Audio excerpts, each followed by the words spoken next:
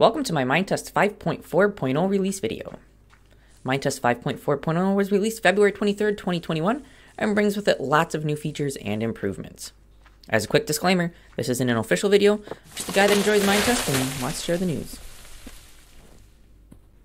I'll be taking a look at some of the new features that people have already started using and have mods with, and I'll have links to full review videos of those mods. Before we get to that though, I want to mention a few deprecations and compatibility notes for modders.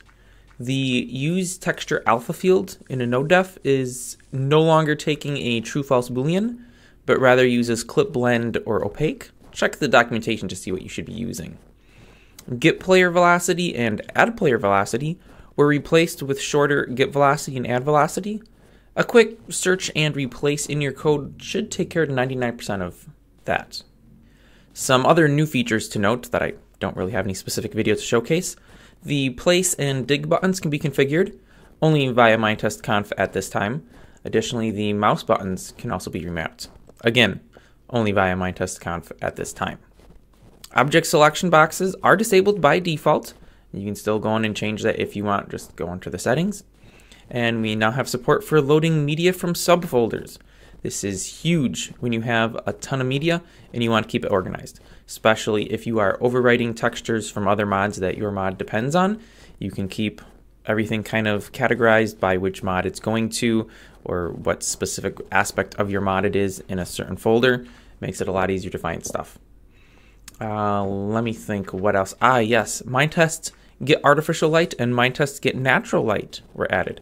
This gives you the ability to see if a node is being lit from natural sources, i.e. the sun or the moon, or artificial, i.e. torch or Mies lamps. Alright, enough with the talking. Let's get on to some of the features that I can show you. The in-game content browser received a lot of love this time around. So you can access it by going to the Content tab and then clicking the Browse Online Content button here. And we will see we have, currently at the time of the recording, 191 pages worth of mods, texture packs, games. I believe that's all. So we can search. So, oh, I don't know. Let's see if there's something with ice. I don't know how drinks has ice or Pipeworks, but okay. Doomsday device. Oh, that's a node core thing. Sure, let's do this more snow mod. So we can install it by clicking the install button. And it'll pull up this screen telling us the base game. Dependencies, this one only needs default, which is already installed. If it wasn't already installed, we would have the option to click the install missing dependencies, which by default is checked on. And that would essentially install the dependencies required for us. And then we just click the install button, and it was very quick, but we saw there was a button here for a fraction of a second showing that it was downloading. We also have, when you have installed mods, an update all button, which you can click. Oh, okay. I thought that was going to tell us which mods were required or had updates. I guess not. That's all right though. So that's installed all of the updates for us. We can also filter if we just want to get games, if we're only looking for mods, or if we're only looking for texture packs. You can see there's 8 pages of texture packs. Pretty neato. Let's just take a look at one of these to see. Okay, it doesn't say anything about like what base game is specifically meant for. Here it does say for node core game. This one does say alternate for the Mineclone 2 texture pack. So the descriptions on these do help you out a little bit. Additionally, if you want to see more information, you can click the view more information in a web browser, and that'll just open the content database page in your web browser. I won't show that because it's just a web browser. There's nothing to show. Go back to all packages. Let me go ahead and try to find something here real quick that would have some requirements. Now, this doesn't necessarily always recognize mods that you currently have installed via other means, like manually installing them. So here it does tell me it already exists. We do like to overwrite it, but it doesn't give me the option to update it because I didn't install it via the content package manager thing. Yeah, I just want to find one that I don't have that does have requirements. I don't think I've done this. Okay, well, this just needs default, so we'll cancel with that. But that is, it also only needs, well, it would give you a full list of everything that it requires. Actually, let's go back. I don't know why this one's listed so early along. Oh, and I can't see that anymore. Because some of them have like optional dependencies. And I wanted to see if it would list those as well.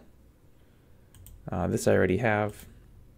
All right, but that is the content browser. We have an option to go back to the main menu, of course. I believe on Android there is a button added to open the directory where the files are stored in the mod or in the game, whatever. But that is not available on desktop. Oh, no, it's in the credits tab. That's where we find it. Open user data directory. Click that button. Of course, you can't see it, but it opens a file browser with your .minetest folder, which is handy because depending on how you installed it, it can be in all different places. And if you're trying to help somebody out, you can just tell them, hey, go to the credits tab, and there's a button there. There's also a link to the Minetest website in case you need that. Another new feature that is notable is the on right-click player callback, which allows for mods to do things such as this. This is the Pickpocket mod by Runzy, and if you stand close enough to a player, with the mod enabled of course, you can steal items from their inventory. And it does that using the on right-click player callback. In the past, if you wanted to implement something like this, you would have to use a tool, which the player would need to hold, whereas now it is just an empty hand, right-click, or with an item in hand, as long as that item itself does not have a on right-click callback. And you can right-click on players, and in this case, steal stuff from their inventory, but I'm sure there are lots of other uses that the community will come up with and use it for. Form specs have also seen their fair share of improvements, including probably the most notable one here, the ability to have 3D elements in form specs. And I don't really know what these are considered, but scroll box containers, I suppose. So we have a scroll box, as you can see here, and we have content inside of the scroll box. And this isn't just static content. There is content that we can interact with. I don't have the skins database installed, but in a scroll box, I can put armor on and off. The 3D model updates. We have the achievements, these update. We can, if I could craft anything here. There we go, some slabs. You can throw things out. I think we always had the ability to show, you know, most of this stuff, but putting it inside of a scroll box is new.